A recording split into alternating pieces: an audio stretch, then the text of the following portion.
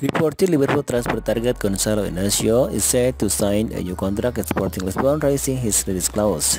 The centre-back climbed to be on the red list of a defensive target during the summer transfer window. According to previous report, he was available to buy up around £39 million, the cost of his current exit clause. While now, as per Portuguese athlete record, that cost is said to be raised. They claim that Inacio will sign a new deal with Sporting, with his release clause increased.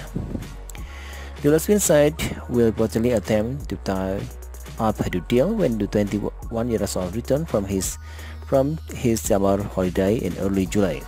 This could be bad news for Liverpool as they look towards the defense. A report from March suggested that Sporting were looking to add between 15 until £30 million to Inacio this clause. This could mean Liverpool have to pay up to £70 million to guarantee they sign the Portugal international. As good as he is, if that ends up being the case, then there are no way it happens. Even if the clause ends up being a more or less £55 million also, it still feels unlikely that Liverpool will trigger it. That will be disappointing news to some fans. We were getting excited about that Inacio could bring to the team.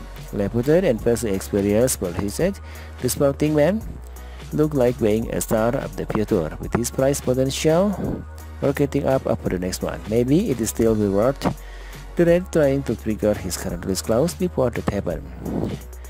In the twin teams, they continue to be linked with other targets, including World Cup winner Benjamin Pavard yesterday. Pavard reportedly is available for as little as £25 million this summer. As Inacio's asking price looks set to fall out in the arm, we can see Liverpool turning to some slightly less expensively option instead.